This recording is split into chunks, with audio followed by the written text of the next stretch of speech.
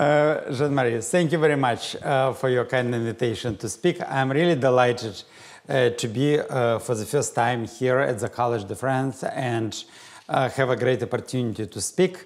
Well, I can speak French, so I'll have to speak English. And because students and postdocs and researchers from Jean-Marie's group today explained me pretty much everything what was in Jean-Marie's lecture, so I was able to understand it in advance in English. Prior to going over this stuff in even more detail. It was really tour de force in French. So I'm coming from Drexel University from Philadelphia. And I'm going to talk to you today about these materials which we called MXenes, where M stands for a transition metal, titanium, vanadium, niobium, X stands for carbon, nitrogen, and they come in a variety of different structures here. And I will not tell you about every single application today, but I will try to give you an idea of what these materials are, what properties they have, how you can tune those properties, and try to give you some ideas of application, particularly talking about intercalation, but in this case of protons, lithium, into these materials to provide understanding of possible applications here. So I'm coming from Philadelphia, from Drexel University. This is our first building from 1892. We have also something which gives connection to Paris. This building was designed by IMP, the same architecture group that designed pyramids of Louvre. And my lab is on this floor, actually occupying this entire floor in that building. It goes far beyond what the picture shows here. And actually, I'm going to start with acknowledgements, because everything I'm going to show you today was not done by myself, spending days and nights in the lab. This was produced by an outstanding group of students, postdocs, senior researchers. Here is much of the group, not everyone, but a large part of the group at our outing in summer retreat in Pocono Mountains here. And also, we work with many people. This is a very short list. In fact, we work with about 20 at least different groups around the world, because we reach out into many fields where there are experts much better than myself, and into some fields where I have very little expertise. In particular, in the field of electrochemical energy storage, we have been collaborating for more than 15 years with Professor Patrice Simon from Paul Sabatier University, from Toulouse, and I actually spent my second sabbatical last year with Patrice. Much of the work I will show you today on the electrochemical properties and application of MXenes was produced in close collaboration with Patrice and other colleagues here. But let me first explain you this family of materials, what we deal with.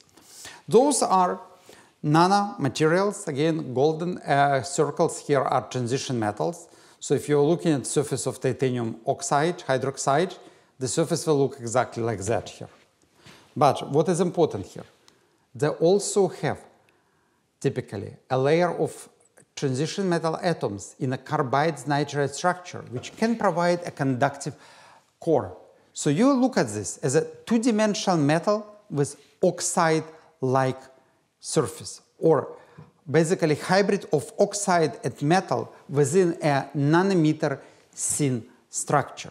And it gives many unusual properties to these materials, which actually cannot be found in any other material known to date here.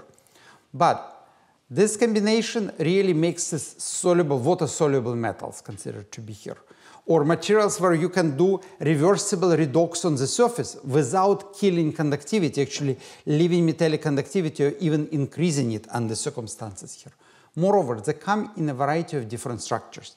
We can have, for example, 2, 3, 4, or 5 even layers of transition metals here. And we call them 2-1, 3-2, 4-3, 5-4 structure here. You can have a variety of transition metals, but you can also form solid solution on the metal side, M side, and solid solution on X side, carbonitrides here.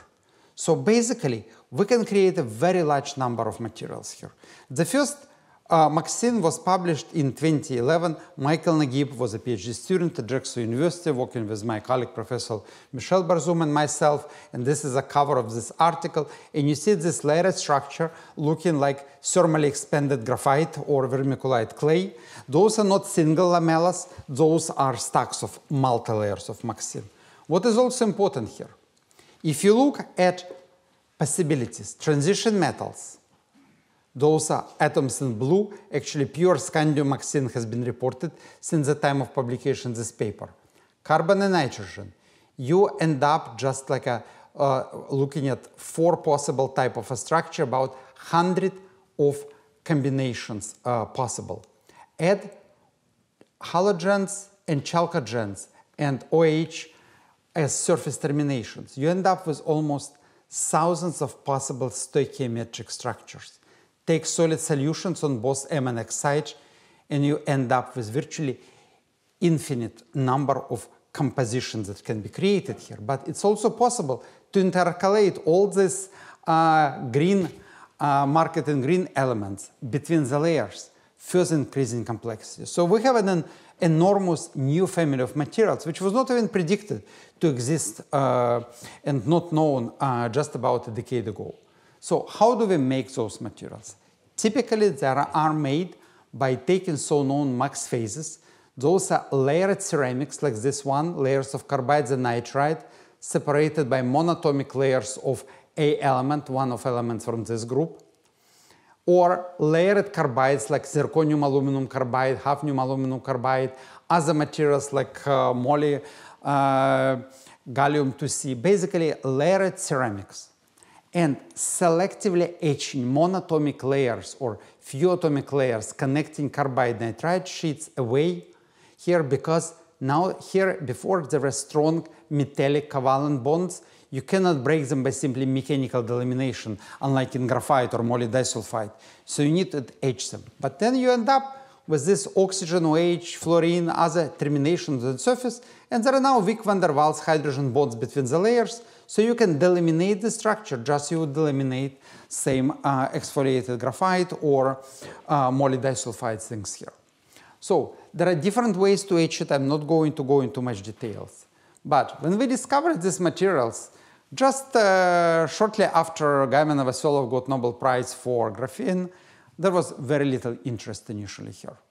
There are so many already 2D materials, a lot of interest here. But as you see, in the last couple of years, research started to pick up very quickly. Last year, there were about 2,500 papers published here. Altogether, if you look at all over Time Web of Science, and I checked 2 days ago, there are 2,600 organizations in affiliations published in MXenes. So really research is going on worldwide now here.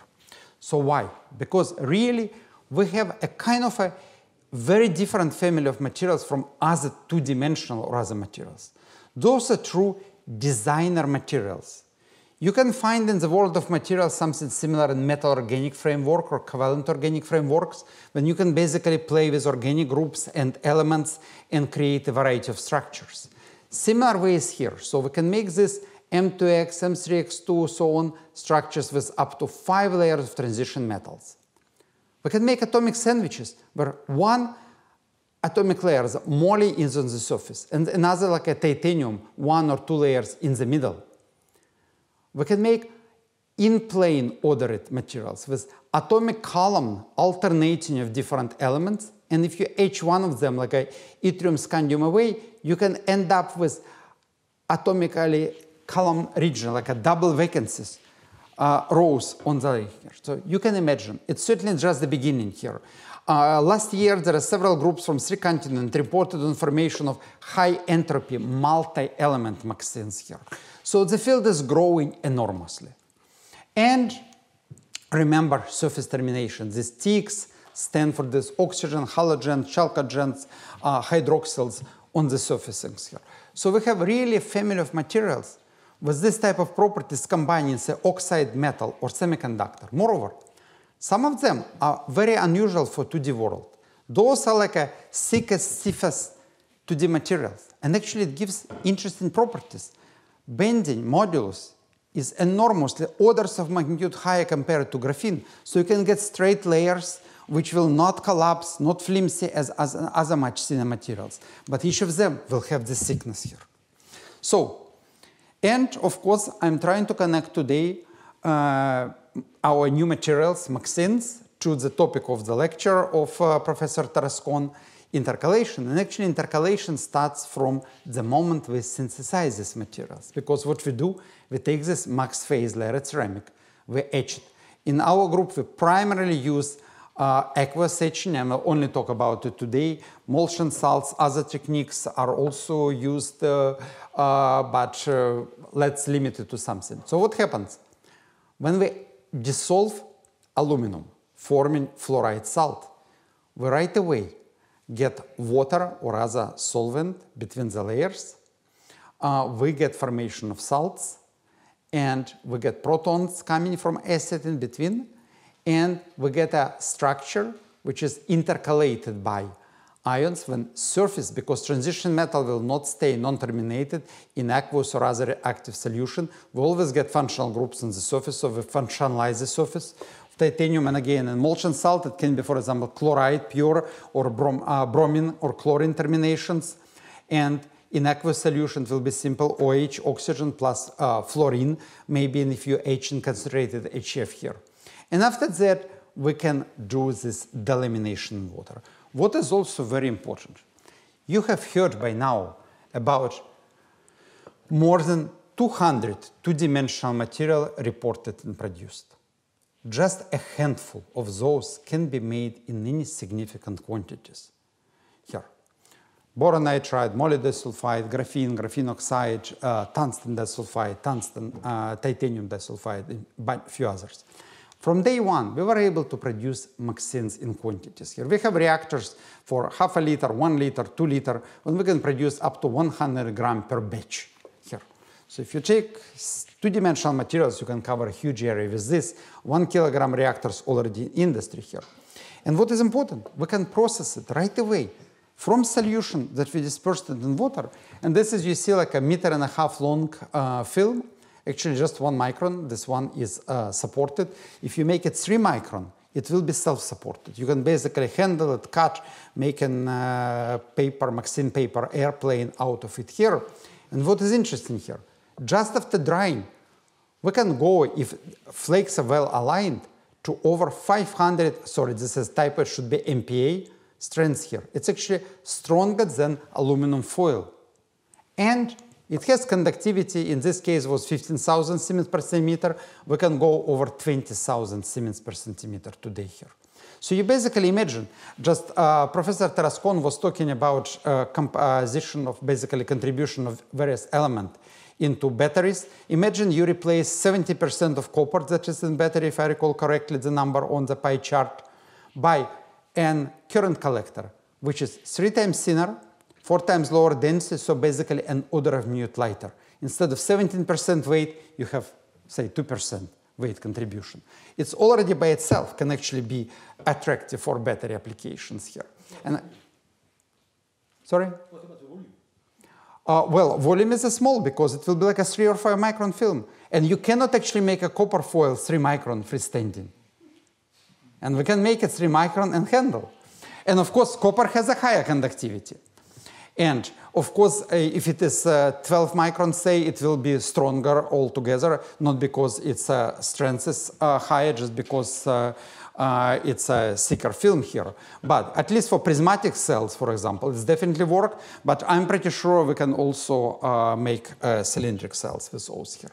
Why can we so easily process it after the solution in water? Because this surface negative charge produced by oxygen OH groups give us from -30 to -80 actually for some MXene zeta potential, so high negative surface charge around neutral pH region here. So basically these flakes form colloidal solution in water, no binder, no surfactant, no nothing needed. When you dry it completely, they basically stick again back to each other. But also one important thing from other 2D materials. When you reassemble, say, graphene, you can make graphite, or at least disordered graphite structure. You cannot make max phase back. There is no bulk material with this composition because we now have this oxygen as a termination on the surface here. So it's a new material. And if you put a droplet of different MXenes solution in water, you can see it start dissolving like a dye. You saw how many different colors I showed in the beginning here.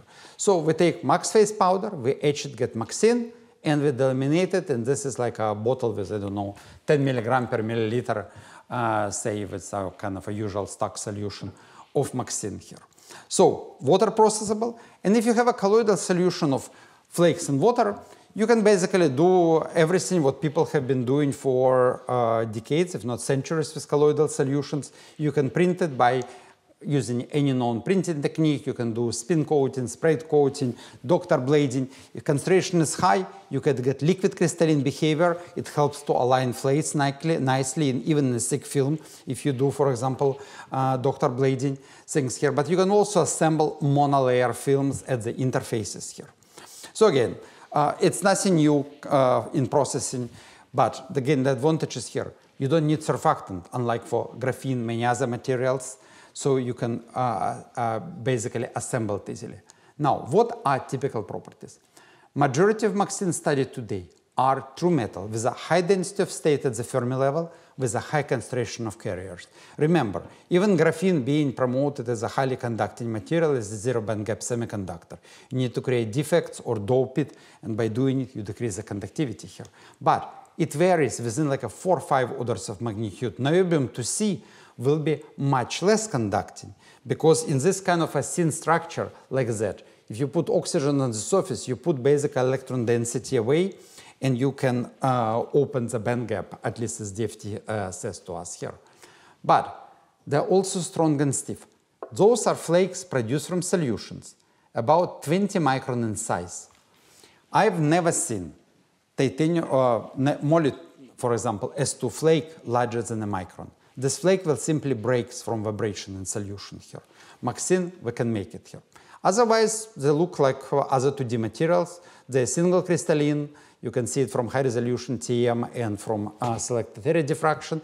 And you can assemble them in this multi-layer film. So the film I showed you before, like a long stripe, 10 centimeter wide, meter and a half long, would have a structure like that here. So this one will be freestanding. It's probably about like a 6 micron, so you can basically handle it like you handle a thin paper, things here.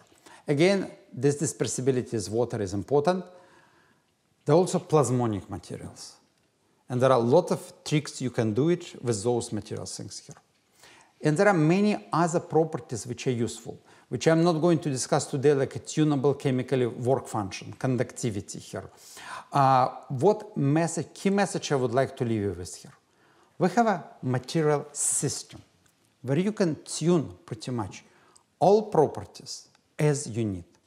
From electronic to chemical composition of the surface, imagine you have pretty much a dozen of transition metal oxides on the surface, and can be hydroxide, and can be chlorides, or other things here. There are, by now, probably, I don't know, definitely more than 1,000 of papers on DFT prediction of properties of various MXenes. There are some interesting things not related necessarily to energy storage, but for example, magnetism, ferromagnetic, two-dimensional ferromagnetic, antiferromagnetic materials, topological insulators, semiconductor, and others. Some of these properties have not been even experimentally verified yet. For example, we can get antiferromagnetic materials, magnetic glass, but ferromagnetic 2D have not been demonstrated.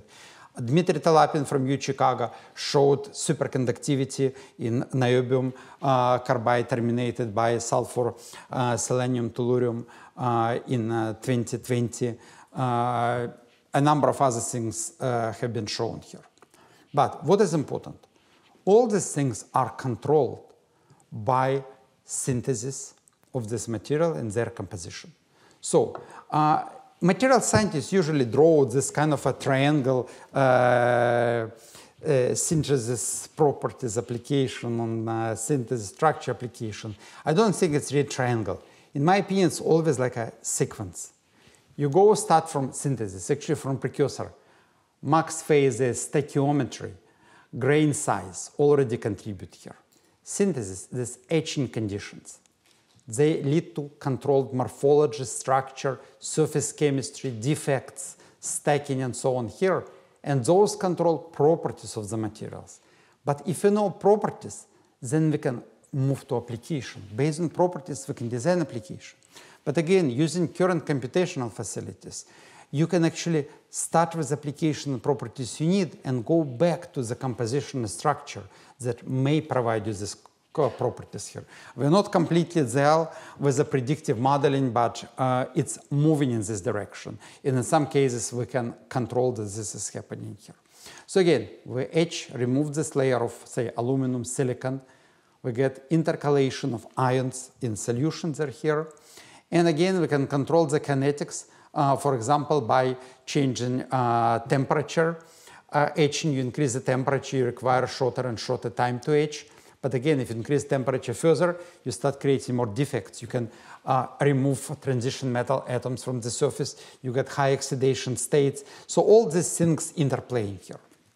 And often you can also get a complex surface chemistry. This is a result, for example, of neutron pair distribution function studies on materials produced by using 10% and 50% HF solutions here. And now we go to much lower concentration, usually here. And you will see the amount of fluorine will increase with increasing concentration. And also we have done similar studies, say, on high-resolution STEM, showing that number of vacancies in the surface layer of titanium method will increase with increasing concentration of etchant here. So you can play with this. So bottom line is, we have this family of materials where you can control the properties by controlling M element in the structure, controlling X element. You can mix them and have solid solution when you have different concentration of elements, or you can order them between different layers here. Then you have surface termination. By removing them or by adding different termination, you can again get different properties. And then you can also graft molecules on the surface. And because of majority of MXenes have, well, even the one with 2 layers, you still affect properties much less than graphene. So in graphene, you get oxygen OH on the surface, make it water-soluble, graphene oxide, and you kill the conductivity completely. In this case, you can graft molecules on the surface, and you can keep the conductivity in titanium-32 because this will be the electrons, for example, of titanium that provide conductivity in this layer. And just one example of how properties change. In addition to, you see, like, for example, different colors give you different plasmons. For example, titanium-32, it's maybe difficult to see here. It's actually green in solution in transmission and reddish in reflection. And titanium-2C, one layer of titanium and carbon less, will be actually green in reflection and red in transmission, because transverse surface plasmon for this one is at 780 nanometer roughly, and this one is 50 nanometer.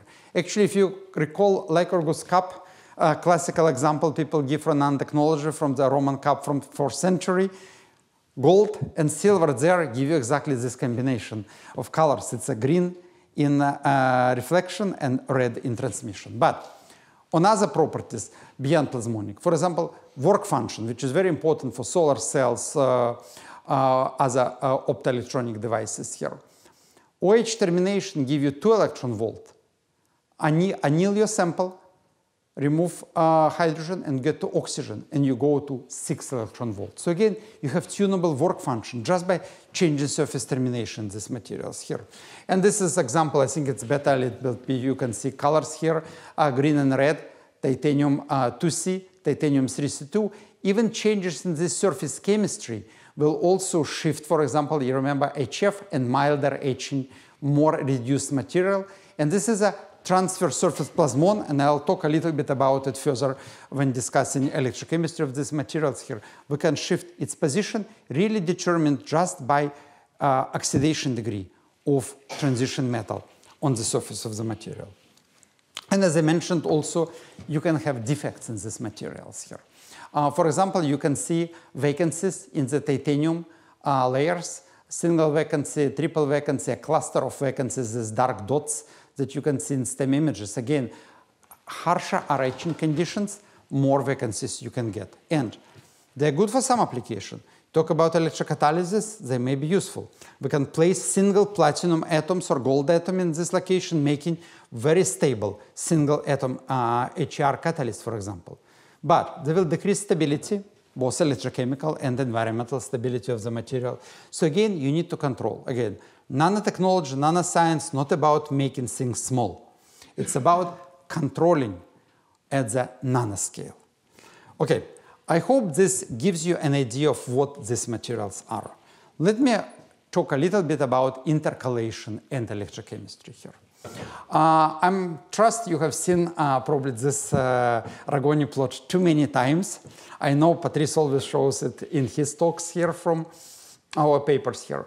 But again, much of the effort is going on to get into this area on Ragone plot when we can have both fast charging, so high power, and high specific energy here. And we had nice discussion earlier today with several people about the role of conductivity here. But what I believe is really important with all the battery development ongoing here, if you want to get to high power, there is no way you can have a bulk, large pieces of materials where solid-state diffusion will occur within minutes. So if you want to come with your car to a charging station and charge it in, say, 5 minutes, what Elon Musk promised, you really need to have materials where solid-state diffusion is minimized or eliminated. Also, what does it mean having fast charging? It simply means you run high current through your battery. If you run high current and your material has poor conductivity, it will simply end up with Joule heating, and consequences of this are very well known. So what I believe really will need to make it there in terms of power, we need materials that have both ionic conductivity, on the surface conductivity, basically nanomaterials to a certain extent, and electronic conductivity, which allows you to deliver electron to the side also through thick electrodes, not only here. And there are, of course, a lot of challenges here, like ACI formation in batteries, high surface area leading to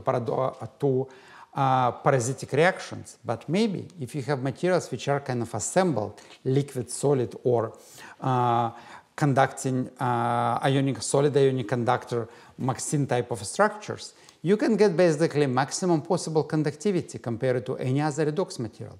You can have surface redox, because again, unless you have surface redox, you will be in this range of double layer capacitors here. So to move here, you need to have redox reaction here. And this is a game we are trying to play, using this in MXene electronic conductivity to provide faster charging, using 2D galleries to provide fast diffusion of ions, using transition metals in various niobium, vanadium, moly, titanium to provide reversible surface redox reaction here. And also, because of this strength, because of these galleries, it's possible to squeeze zinc, magnesium, aluminum, and other multivalent ions here. And again, I'm not going to give you any recipes today or tell you how to build a battery. What I'm also going to do is to show you some examples of ionic transport behavior, challenges we face, differences compared to other materials, and hope you may find some applications in your system for those materials here. So what happens when we take these two-dimensional flakes assembled into a film and start charging here? First, pretty much we always have ions between the layers. Even from the moment of synthesis delamination, when we use lithium or tetrabutyl ammonium, tetramethyl ammonium ions, we get ions and eventually solvent like water in between, unless you heat it up to a couple of 100 degrees C and dry it completely here. And different ions will give you different behaviors, and actually when you start intercalating into this layer more and more ions, what you will see, sometimes you get contraction because you have negatively charged surfaces and positively charged cations going in between, so there is electrostatic contraction of electrodes here. And there can be almost no change, like in case of potassium, for example, from potassium sulfate here. And there can be, depending on potential contraction and then some expansion things here. So again, it depends. Again, you want to have large expansion if you build an electrochemical actuator. You want to have minimal expansion if you, say, build a battery. Moreover, different ions will bring different number of solvent molecules. This is an example for cosmotropic cheotropic ions work for Nathaniel Spiegel from Bar-Ilan University. It's XCM work done here, and you will see, for example, some ions will bring water, some ions like tetraethylammonium will push water out, and some will actually little change the volume of water. So you need to account for those things here. But what is important, again, you can work with this example of filtered freestanding film, and this is probably like a 3-micron film, and you can see you can handle it, you can bend it, you can fold it. Actually, my students test the quality of film usually. If they can fold it nicely, completely, it means that this is basically mechanically good film here. Now, even if you intercalate different ions and you know whether they bring or remove electrolyte, they also behave differently. Similarly, we can take several single valent ions from cesium to lithium, but you see capacitance charge store will be very different. Lithium, sodium will give you much more than cesium, but they all have actually single charge. And the reason is that those are MD simulation done by our Oak Ridge colleagues, Paul Kent and Dean John. Here you see lithium and sodium will actually come to the surface of MXene, and there will be polarization, and there will be more charge transfer compared to, say, potassium or cesium, which will stay far away. So what they actually showed here is that taking a distance between the oxygen on the surface and the cation, you can actually predict there is a kind of almost linear dependence how much capacitance you have, because this is really like polarization. It's double layer capacitance, but there is partial, like a charge transfer. You pull some of the electron density toward these ions. The closer the ion in, even at the same single charge, you basically have stronger polarization of the titanium atoms here. So this is kind of a schematic from simulation showing what happened. This ion, say, sitting in the middle, far away, and there is little effect here, and the closely coming lithium and sodium interact much stronger, and there is stronger polarization here. Now, what is also interesting, it's not like you can continuously add solvents, say water molecules, if you talk about aqueous system, and ions. If you have in this system ions and solvent molecules, water actually will go monolayer by monolayer in stepwise function. If you look at changes in position of X-ray diffraction peak, when you change the humidity from 0 to 95% here, you will see there is no like a continuous change. There is peak here corresponding to monolayer of water molecule, and then it jumps to 2 layers of water molecules. And it will be the same here. And you remember, in case of potassium, there was almost no change in the lattice parameters. And also, when it goes in, it doesn't bring extra water. So it means that you primarily have potassium with equilibrium number of thermodynamically preferred water molecules sitting there here. But again, you have to deal, it means, with different number of molecules as you go basically and charge it here. And in situ X-ray diffraction done here shows very nicely how this basically change happen if you change humidity, and an ion can get more molecules salvating it in confinement. So we get a kind of a special case, salvation by salvation, not in a bulk, salvation in confinement. We have a different number of molecules salvating ions here. And we get this type of, if you look at lattice parameter, jump-wise changes in these things here. And I'm going to skip it further here, but again, it's a kind of we showed it on many different ions here, this discontinuous change, even if you have continuous mass change. You get ions, but at a certain point you make a jump in the behavior, and I will show you how important it is a little bit later here. Now, we get ions, we get water. And conventionally, people predict properties of solutions, and it's all very well known, conductivity and everything else. But what is interesting here?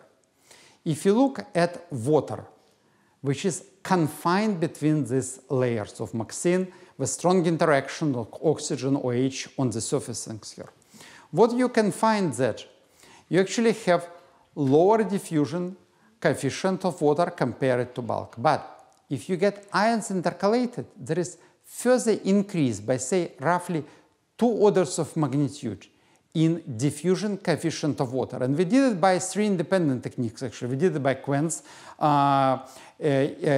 neutron scattering technique, by prediction, by reacts-FF simulation, but also we measured very similar behavior by using simple electrochemical impedance behavior here. So we actually greatly slow down this water between MXene layers, so it behaves differently here. Now, we start slowly understanding how the system behaves here. Then the question arises here. Can we really have fast redox at very high rate and still keep a redox reaction when we have high conductivity of MXene and we have ions delivered here? And the answer is yes. What you see here are typical cyclic voltammograms for titanium 3C2, MXene amid TH, it's actually oxygen OH is usually on the surface primarily here, in sulfuric acid electrolyte. What is interesting? If you are at relatively slow rate, scan rate, millivolts per second, 200 millivolts per second. For batteries, most of what you do is a very high rate already. But this is typical supercapacitor operation rate. You see there is capacitive envelope. Here it almost doesn't change up to 100 volts per second. And there is this peak. And this peak is completely electrochemically reversible. The separation is 20 millivolt between redox peaks here, between the couple of the peaks. But what is interesting, you go to 100 volts per second, enormous rate, 10 milliseconds, 1 volt charge discharge, and you still have this peak.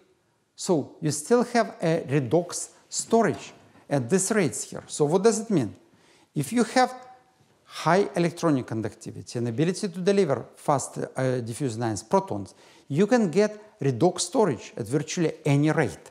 The question is to be able to overcome this limitation. And not electronic in this case. You see, you make electron. This was for 90 nanometer thin electrode. But you go to 3 micron, 5 micron, and they're all aligned this way in this case. Specifically, so the diffusion path increases much longer, and you see we start losing capacitance. We still can get extremely high rate for even few micron gel electrodes, like a 1500 farad per cubic centimeter, which is several times more than one would get on carbon here. But there is this, and we also know from in situ X-ray absorption spectroscopy that this process is a reversible redox in titanium. So X-ray absorption spectrum of titanium shifts up and down. So we go from oxygen to OH, basically, on the surface of these materials. And we also can monitor. You remember initial part of the spectrum. Let me just go back for a second. When there is like this really rectangular behavior, XRD shows no changes. There is some electrostatic contraction when more protons intercalate. And then there is this increase. And it seems to be very large here, but in fact it's a half an angstrom. And this is exactly the length of OH-oxygen bond. So you basically switch between oxygen to OH termination, increasing the bond length, increasing spacing somewhat between the layers. Think here. So we try to understand this behavior. And everything what I showed to you was for a single MXene, titanium 3C2, the first discovered and simply most studied. Is it the best material for all application? Of course not. It's a very good material. It has titanium and carbon, which are common elements, abundant, can be produced large quantities. But again, DFT calculation done by Dean Jahn group and Paul Kent group shows that there are many other materials which actually should have a much higher storage compared to titanium 3C2. It's not even close to the best group of materials things here. So again, what we need to do is to look at materials available, predicted properties, and test, synthesize, test those compositions to find better behavior. Now, recall I mentioned this type of a stepwise change in interlayer spacing in MXenes here. So we looked at dilute solution of ions and aqueous electrolyte and protons here. But of course, just like many of you work in water and salt electrolyte, trying to expand the voltage window and increase energy density. We followed activities in that field and tried to see what happens when we put MXene in halides electrolytes. Chloride, bromide, iodide, and we can get lithium TFSI as well, high concentration here. And we found very unusual behavior. This is a curve I showed to you CV with protons, with double layer and this redox peak, oxygen OH. If you have, this is sulfuric acid, I showed to you just before. If you have low concentration lithium chloride electrolyte, you will get just the double layer behavior. If you try to push towards positive anodic potentials, there is oxidation of MXene by water. But if you take 19.8 molar lithium chloride solution, so this maximum concentration reach water and salt electrolyte, we can push much further. So you see, we're coming close to 0.8 volt and there is still no basically water splitting, but we have a couple of those peaks. And when I saw this first time, and actually you can get it, you see with 15 mol, even 10 mol concentration, and it's a first cycle, it's a weaker, and after a couple of cycles it develops and remains stable. But if you go to lower concentration, 5 mol, it appears and then start disappearing, degrades. So what happens? Initially I thought it must be a redox couple, or it must be intercalation of anion and deintercalation of anion because we're in a positive range here. And we actually used a bunch of techniques, including QCM and others, to show that the mechanism appears to be very different. In fact, what happens when we see here charge capacitance? We actually completely discharge everything from between the layers. If you look at mechanical changes, you see delta, the electrode simply shrinks to zero, to dry state virtually here. And then at certain positive potential, there is a rush of cations in. So what happened? Anions don't intercalate at all within this range of potentials. But since we apply sufficiently high positive potential, all lithium ions solvated with 2.5 in average water molecules there per lithium rush out. And electrode simply like a closes, collapses. And then when potential decreases to roughly like a 0.4 volt starting here, they go again opening the structure in a step, forming a monolayer of lithium with solvated water molecules here. And then you have a conventional double layer. So if you, for example, stop at this point, you will get just a double layer envelope in this situation here. So again, we have some kind of different behaviors. And you may remember I showed in the very first slide this type of pictures with various colors of MXenes. So, and I mentioned to you that we can, by changing oxidation state of MXene, monitor whether, basically monitor the oxidation state of transition metal, because this is a surface, transverse surface plasmon, only depends on oxidation state. So flake size, lateral flake size doesn't matter, spacing between flakes doesn't matter here. It's a primary here. So what happens? When we apply potential -1 volt in sulfuric acid electrolyte, from OCV we go from about 800 nanometers to 630 nanometers. So we have 130 nanometer change in the peak position. It's a very visible actually. The film will visibly change between green and blue, and somehow it doesn't really reproduce extremely well colors that's brighter on my screen, but you can basically see it here in green at OCV, it becomes actually blue -1 volt. And you can record it, and you can basically calibrate the shift again, data I showed you from X-ray absorption spectroscopy, and you can know, for example, how much oxidation changes here. And we developed actually a technique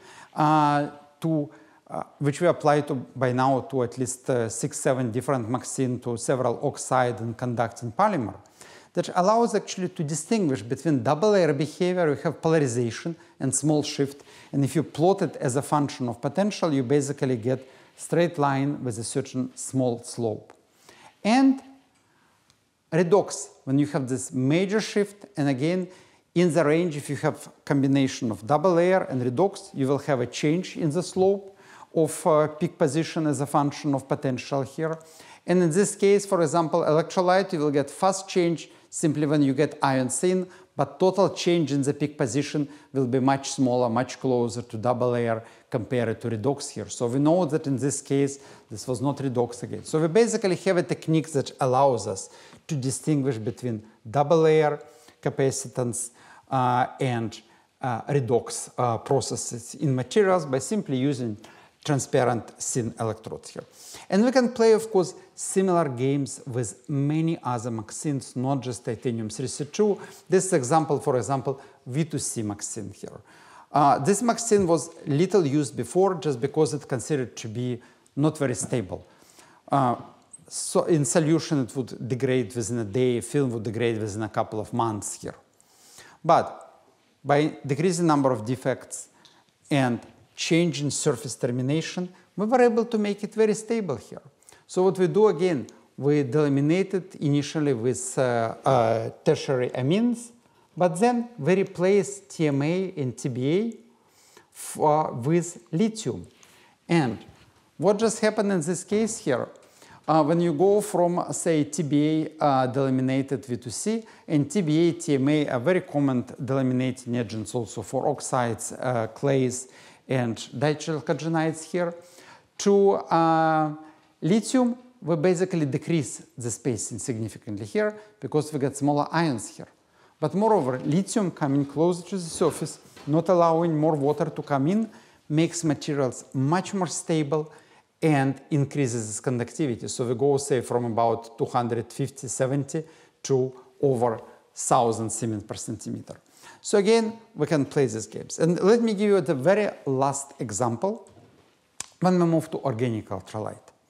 When we look at the same titanium-332 MXene now, not in dilute neutral electrolyte or protic electrolyte or water and salt electrolyte, but further increasing the voltage window, further increasing potential energy density, looking at organic electrolytes. And again, you cannot just simply plug it in somewhere and use here. You need to understand what is happening, how, in this case of confined systems, this electrolyte behave. And we looked at capacitive energy storage with titanium-332 MXene. In lithium TFSI with resolvent, DMSO, acetate nitrile, PC. And actually, a precursor to this was kind of a electrolyte genome work done by many in the US, predicting, for example, that, of course, mobility of lithium in acetonitrile in this salt solution will be like order of magnitude higher compared to PCA, DMSO, and we wanted to look whether it will help us to get good results. But what we found actually, in the case of acetonitrile, the best electrolyte, we got actually the worst performance. And PC with an order of magnitude lower bulk mobility and ionic conductivity gave us a much larger area under the curve here, much larger capacitance here. So why does it happen? We looked at intercalation process, and actually this was work done at Toulouse on in situ XRD here. And what you find, in case of DMSO, there is large latent space in between, about 19 actually angstrom going latent space in here. And in case of acetonitrile, it goes down to 13, and in case of PC, it goes actually down to 11 angstrom, so with 9.5 angstrom thickness of titanium-332 layer, we get basically like about angstrom in between only here. Moreover, there are relatively large fluctuation of spaciness with charge-discharge in DMSO. There are some fluctuations at nitrile, and it's very stable in the case of PC. So what just happened here?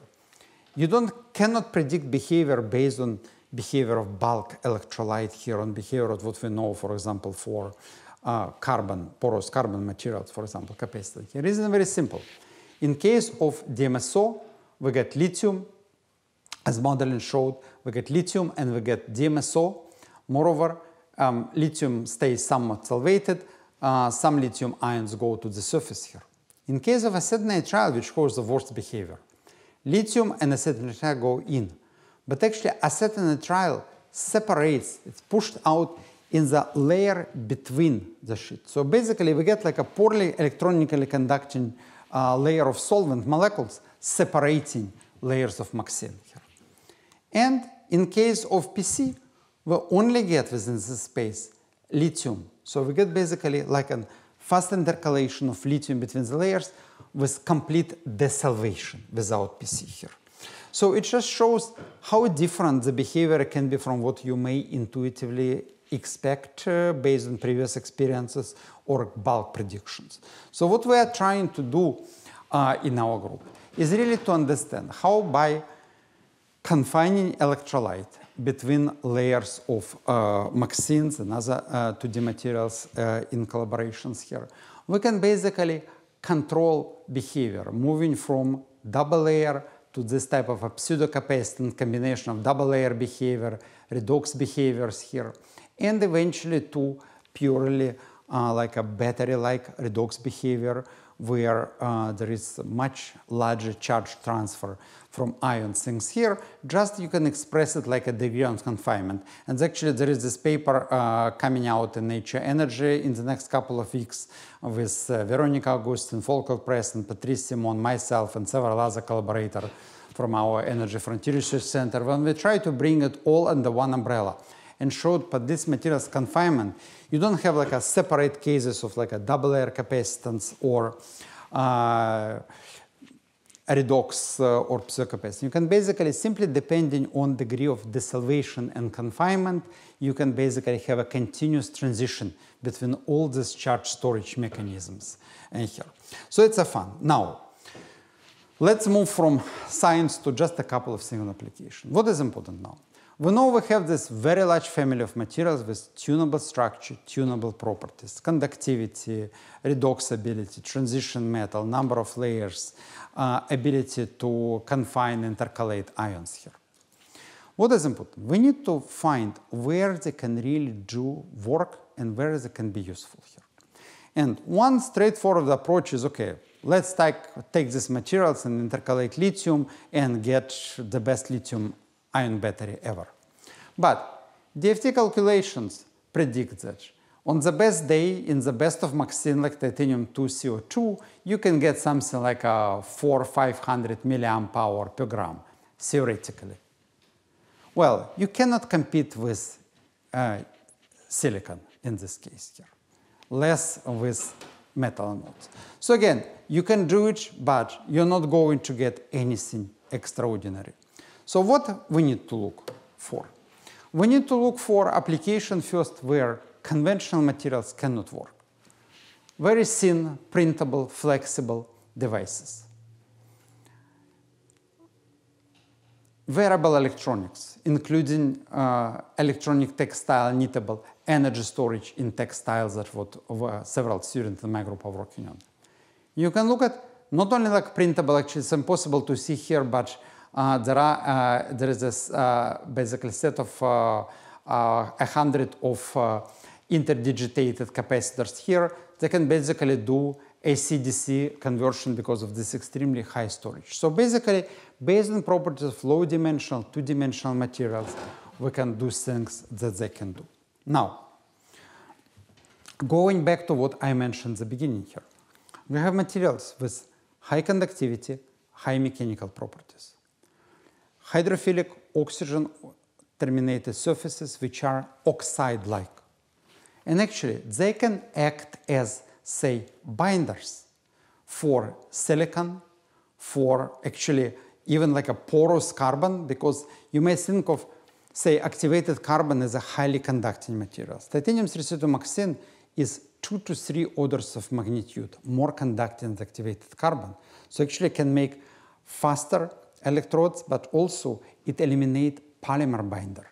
So you can make electrode without polymer binders, and currently with NMC we can actually go down to just 3% of MXene and still have nice cohesive electrode when using it as a binder. Struggling a little bit to go over 60 microns of separation from metal here. But again, we can make this 3-5 micron current collectors and build on those, for example, LFP, LTO electrodes, simply making much thinner current collectors, especially for micro batteries, for batteries where you can actually make thinner electrode. Just because now your current collector is thinner, you can pack a larger stack and get faster properties here. So binders, current collectors here. Moreover, there has been a work from probably at least a dozen of different groups around the world showing that MXene layers, unlike copper, suppress growth of dendrites, and particularly working with collaborators at Yury University, we showed that growth happens laterally, totally on the surface here when you grow it, even at pretty high rates propagates here. They have a hypothesis from DFT that hexagonal lithium is formed few atomic layers to accommodate the strain and follow this growth. It's still to be experimentally confirmed. But the fact is the fact, for example, lithium, sodium, potassium have been shown to grow pretty much dendrite-free. At least, again, this is a tricky area for testing, but at least in conditions tested so far. So there is promise definitely for current collectors for metal batteries here.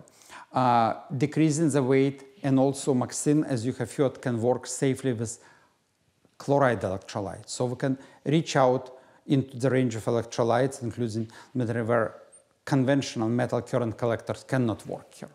So basically, what I want to leave you with here, that you need to look for applications based on properties and think. So today we were talking about, for example, can MXene wrap up oxide particles, providing an interface which is more conducting than carbon or tunably conducting, just because you can take, say, niobium-2C MXene with 100 millisiemens conductivity. At the same time has oxide-like properties, or stop transport of nickel ions in lithium nickelate, prevented transport to graphite electrodes because again it traps multivalent ion things here.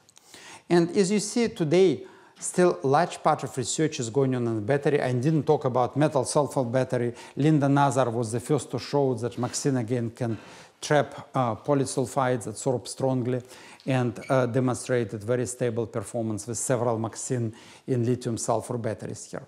But there are many other applications where again conductivity is used in electronic application, printable electronics here. We can talk about HER, for example, where several MXene were predicted actually to be very close to platinum, and definitely moly-2C MXene outperforms significantly moly disulfide, and applications are possible here.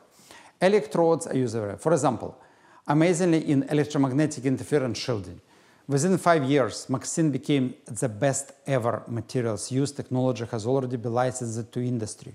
Similar to antennas, you can print 10 times thinner antennas than copper, 10 times lighter, and get very similar attenuation.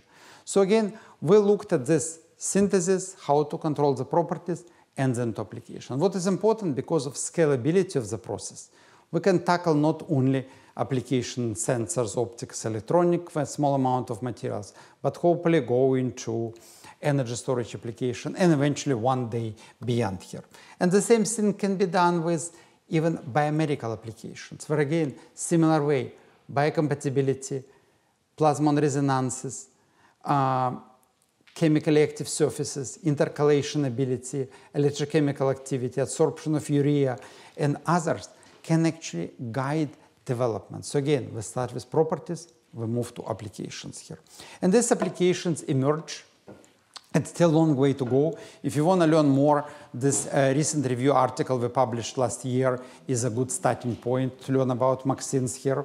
There is already an industry association, MXene Association, following Graphene Association started here. So the field is emerging.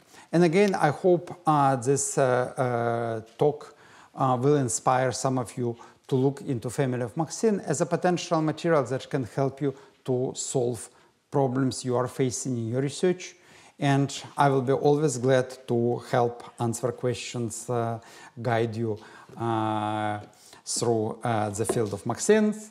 And well, this is my very last slide. Thank you very much for information. You want to find more and download this calendar, go to our website and look at what MXenes can do. Thank you.